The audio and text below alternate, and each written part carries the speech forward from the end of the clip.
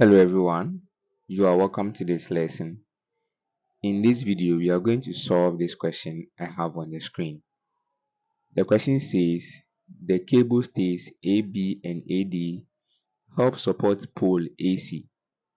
Knowing that the tension is 120 pounds in AB and 40 pounds in AD, determine the magnitude and direction of the resultant of the forces exerted by the stays at A using trigonometry. So let's look at how I'm going to solve this question. So let's take this to be our point A, okay? And then the rectangle in the green color represents the pole, okay? Let's take note of that. So I'm going to draw the force vectors, okay? Let's look at that also. So let this be the 120 pounds force, okay? And then let this be the 40 pounds force. Okay, let me name this. This is the 120 pounds. And then this is the 40 pounds force. Okay, and then this is my x-axis, and then this is my y-axis. Okay, so the next thing I'll do is that I'm going to draw another force vector that will be parallel to I'm going to draw another force vector that will be parallel to the 120 pounds force. Okay, and then I will draw another to be parallel to the 40 pounds force. Okay, let's take note of that. So this also becomes 120 pounds. This also becomes 40 pounds. Okay. All right. So what I'll do is that I will draw this force vector here from the tails of the two forces to the point where their heads meet. Okay. The magnitude of this line here becomes the magnitude of the resultant force. So this becomes our resultant force R. Okay, which is the value that you want to find. Okay, but before we find R, we'll have to find a value for some angles. Okay, so let's look at that first. So let's take this to be our angle A. Okay, let's take this to be our angle B. And then let's take this to be angle E. Okay. Alright, so first of all, what I'll do is that I will find a value of what? Angle A. Okay, so let's go ahead and look at that. So to find A, we're going to take the tan of angle A. That will be equal to the opposite side, which is the 8 feet here, divided by the adjacent side, which is what, the 10 feet here. So divided by 10. So angle A will be equal to the tan inverse of 8 over 10. Okay, so let's see what you are going to get for that. So the tan inverse of 8 on 10, okay, will give us a value of 38.66 degrees. Okay, that's the value of what? A. So let's look at what I'm going to do next. Okay, so I'm just going to draw another horizontal line here to represent the x-axis. Okay, and then I'll draw another vertical line here to represent the y-axis. Okay, so let's look at what I'm going to do. So we know the value of angle A now, right? So you have to find the value of what? Angle B.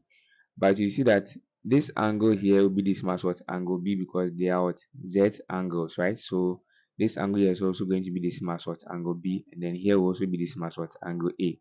So now that we know the value of A, we can easily find B, right? Because the sum of these two angles must be equal to what? 90 degrees, right? So you're going to have A plus B, okay, to be equal to what? 90 degrees. We know the value of A already, so B will be equal to 90 degrees minus what? A, which is what? 38.66 degrees. So at the end, B will be equal to, we have 90 minus 38.66.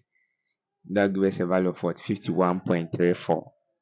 51.34 degrees. So that's the value of what? Angle B. Okay. So what I'm going to do next is that I'm just going to repeat that same vertical line that I drew. Okay, this is the vertical line here. Okay, let that be the vertical line. Okay, and then let this be the horizontal line that I drew on the figure here, which is what? This horizontal line here. Let it be this line here. Okay, so you are going to see that this angle here will be our angle B, right? That's going to be our angle B. Okay, so from this point here, okay, you can directly see that this is going to be our angle A. Okay, that's going to be our angle A. Okay, so let's look at what you are going to do next. Okay, so now you have to find angle E because you haven't found that angle yet. Okay, so let's look at that. So for now, so we're going to have tan E, okay, to be equal to the opposite side, which is 6, over the adjacent side 10. So angle E will be equal to the tan inverse, okay, of 6 on 10. Okay, so let's see what you are going to get for that. So tan inverse of 6 on 10, okay, that will give us a value of 30.96 degrees. So that's the value of what? Angle E. Okay, so this should be our angle E. Okay, because of the limited space that we have there, let me just write E there. So now you find the value of what? Angle A, B, and then E. Okay, that will make the calculation very easy for us. So now all you want to do is to find the value for this angle here, okay, which I'll name as angle F. Okay, we want to find the value of what? Angle F, which is the angle that will be opposite to the resultant force. If you're able to find the value for this angle, finding the resultant force will be very easy for us. So you see that the sum of the angle A, F, and E should be equal to 180, right? So you're going to have A plus F plus E, okay, to be equal to 180, right? So angle F will be equal to 180, okay, minus A plus what? E, right? So let's find the value of what? Angle F. So that's going to be equal to 180 minus, we know the value of A to be 38.66, and then the value of E to be 30.96. Okay, so let's find the value of angle F. Okay, let's look at that. So you're going to have 180 minus 38.66 plus 30.96. That gives us a value of 110.38 degrees. Okay, so that would be the value of what? Angle F. So now, since you know the angle opposite to the resultant force, and then we also know the value of our two sides, we can go ahead and then use the cosine rule to find the value of what? The resultant force. So let's go ahead and then look at that. So you're going to have r squared to be equal to 120 squared plus 40 squared minus 2 multiplying 120 times 40.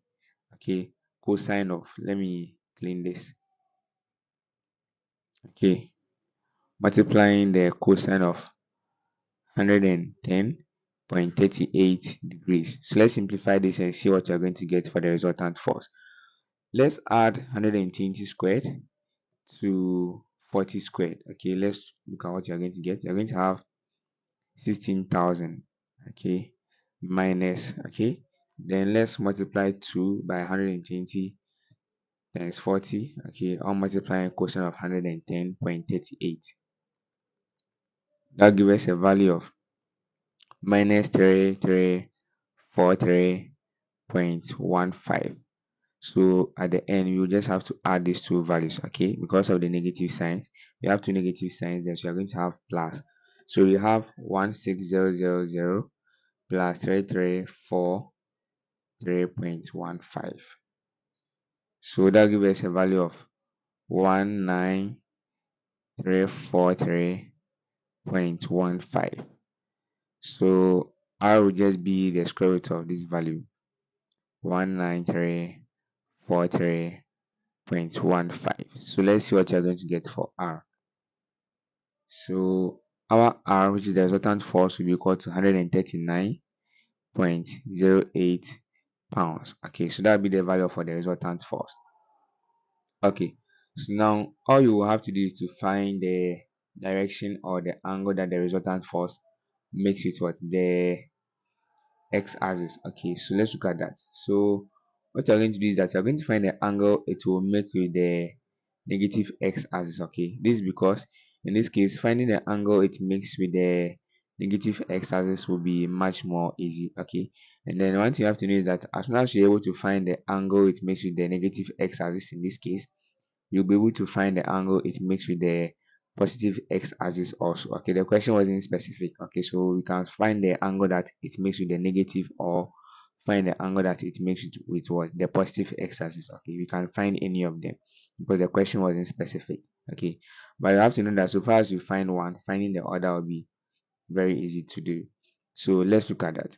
So all you have to do is to find the value for this angle here. Okay, that's what you want to do now. Okay, so let's name this small angle here as angle G. Okay, because before you can find the total angle, you must know the value for this small angle here also, which is the angle G there. So let's look at how you're going to find that angle. That angle is the angle opposite to the 40 pounds force. So to find that angle, we can use the sine rule. Okay, and then we are going to have the sine of angle G over the 40 pounds force. Okay, and then that will be equal to, let's use the resultant force. So we know the angle opposite to the resultant force to be 110.38. So sine of 110.38 divided by the value of the resultant force, which is what, 139.08 pounds. Okay, so now you can find the value for the angle G. So we are going to have sine G to be equal to the sine of 110.38 divided by 139.08 times 40. Okay, this will give us sine J to be equal to 0.27. Okay, so let's go ahead. So let's find the value of G. So G will be equal to the sine inverse of 0.27. Okay, so let's see what you are going to get for that. So sine inverse of 0.27, that gives a value of what, 15.66 degrees. Okay, so now that you know the value of that small angle G, we can add it to angle B to find the angle that the resultant force makes with what, the negative x-axis. Okay, so let's name that angle as phi. Okay, so phi will be equal to angle B plus angle G. Okay, and then we know angle B to be 51 point, that's 51.34. Okay, plus 15.66.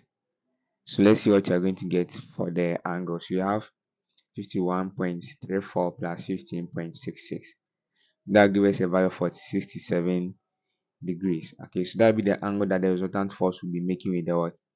The negative x-axis. If you want to find the angle that it will be making with the positive x-axis, that's just going to be 180 degrees minus, okay, the 67 degrees that we found. So let's see what you're going to get.